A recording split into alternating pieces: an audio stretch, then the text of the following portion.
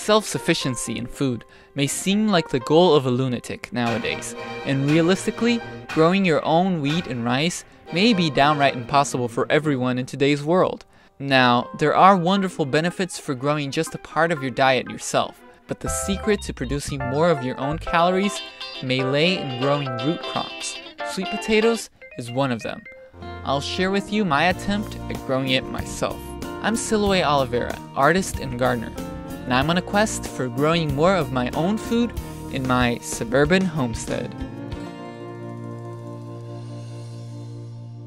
This is my first attempt at growing sweet potatoes.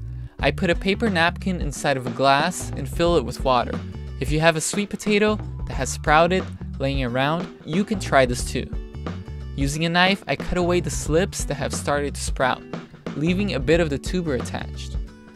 Much like regular potatoes, which are in fact not related to sweet potatoes, they are grown from slips, or shoots, that develop in a tuber and not by seed.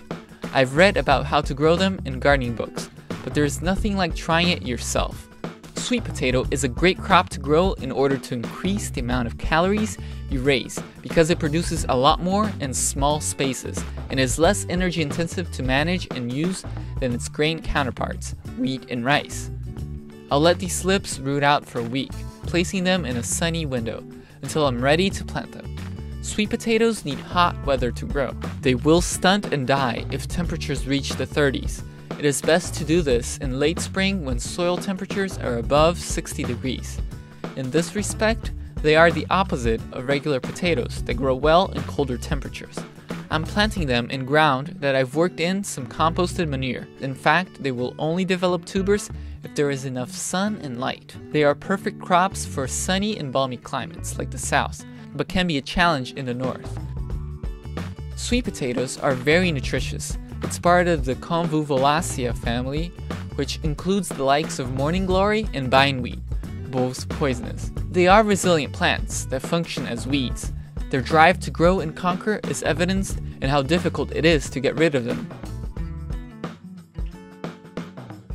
I plant the slips about a foot apart from each other, burying the roots in the earth and leaving the shoots just proud of the soil. I'm only growing a few plants as an experiment this year because my garden is short on sunny spots, and I'd rather have other veggies like tomatoes homegrown because of their flavor. After planting, for the first month or two, my sweet potato vines grew very slowly.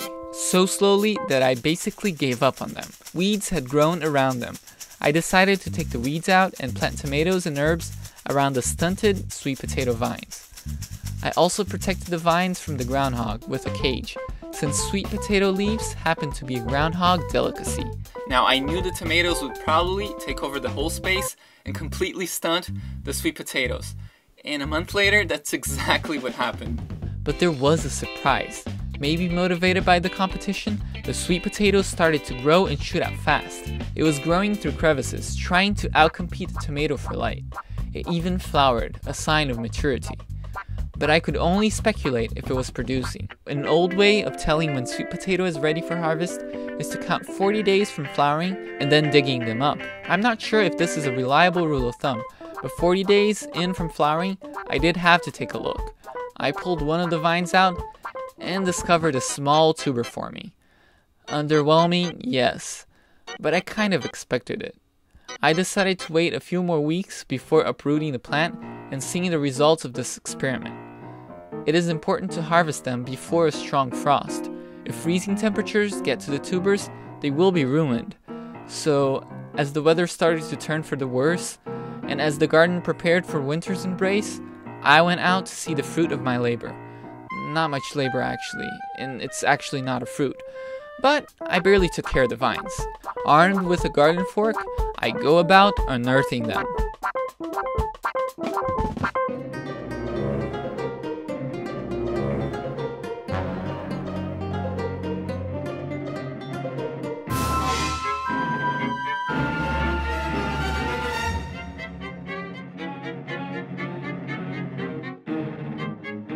This time, only small tubers materialize.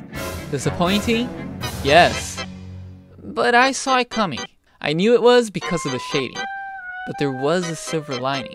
As I pulled the cage with the vines in it, One tuber was unearthed and came along. It happened to be a decent-sized tuber, a small sign from my garden, a consolation prize, and a message.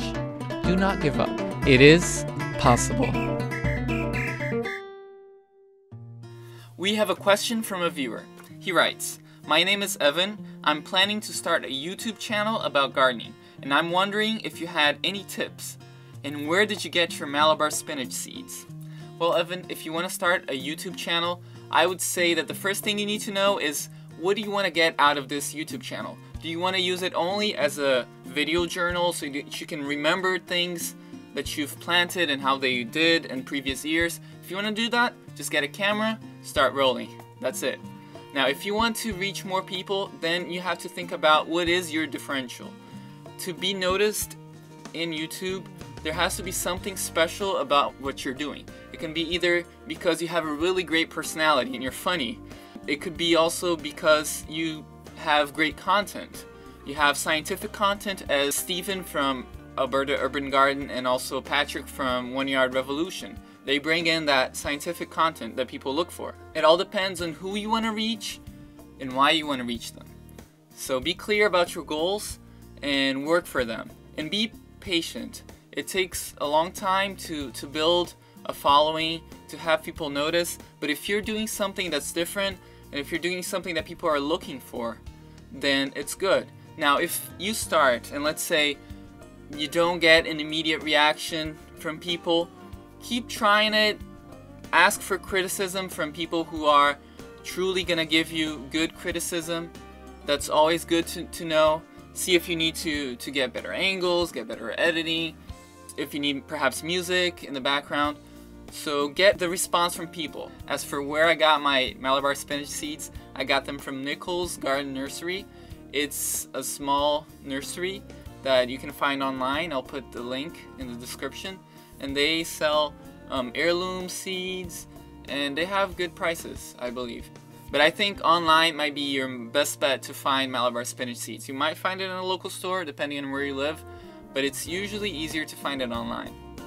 We have another question, this time from Cheryl. She writes, "Hello, I loved your YouTube video on tomato seeds." Thanks, Cheryl.